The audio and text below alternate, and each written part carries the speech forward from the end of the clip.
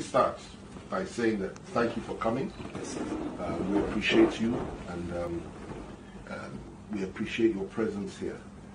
For me, it's a great honor that I could be even accepted into the party in the first place, and the way in which I was accepted into the party was quite unprecedented, and I do not take it for granted. I acknowledge the role of people like the governor of Kogi State, people like Matawale of Zamfara, people like the governor of Yobe, so many other APC governors in paving the way, and of course Mr. President himself, who was very gracious on that day. So I'm here to help whatever I can do for the party, not just in FCT, but whatever I can do for the party throughout the zone.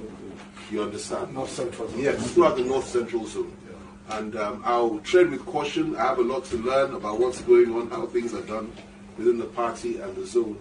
But you're there to guide me, and so that's just basically it. And it's an honor and a privilege to receive you.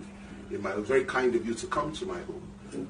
Honorable Minister, I think you're joining the party to some of us is like a homecoming, because you are part and parcel of those who initiated this mega party that becomes this big today and presiding over